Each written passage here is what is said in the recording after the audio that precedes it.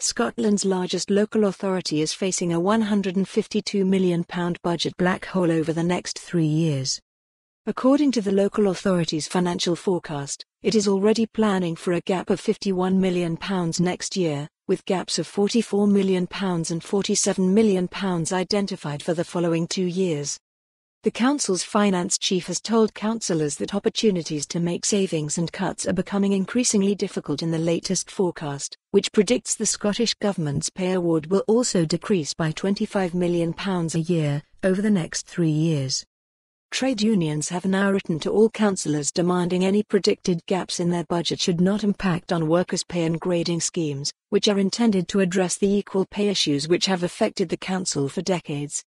Brian Smith, of trade union Unison, said the budget holes were on top of around £400 million in cuts to jobs and services in the last decade, and added, "This cannot go on."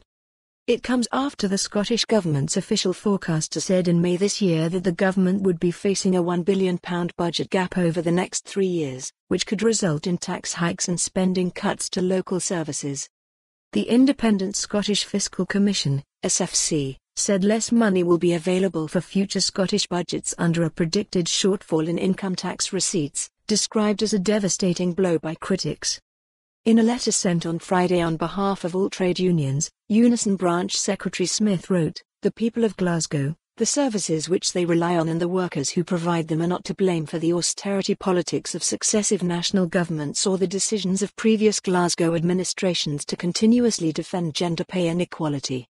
A new pay and grading scheme to eliminate the scandal of gender pay inequality in our city will also be implemented over this period. The trade unions are clear that this will require significant additional year-on-year revenue funding. The trade unions will fight using any means necessary to ensure this is delivered."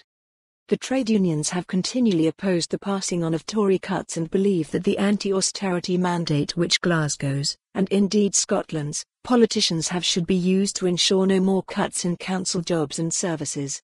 Much more could be done in the short term to hold off further cuts via borrowing powers, through the refinancing of PFI/PPP deals, by the use of reserves and by the Scottish Government using its tax-raising powers more progressively. This would not be a panacea but a tactic to protect services while fighting for more money and revenue-raising powers. The letter added that the Scottish Government's funding grants, which have been criticised by both Labour and the SNP in the past for being unfairly disadvantageous towards GL. For more on this story, visit the news article link.